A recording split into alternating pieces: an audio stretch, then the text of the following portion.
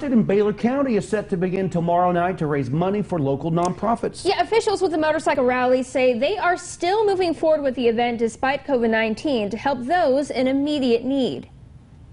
And we've also chosen 2 local individuals that both have cancer and are fighting cancer. And our thoughts were, can we make it till next year? Can those folks that have cancer, can they make it till next year? We don't know. They may not be here next year. The event will be upholding CDC guidances on COVID-19, so masks are required.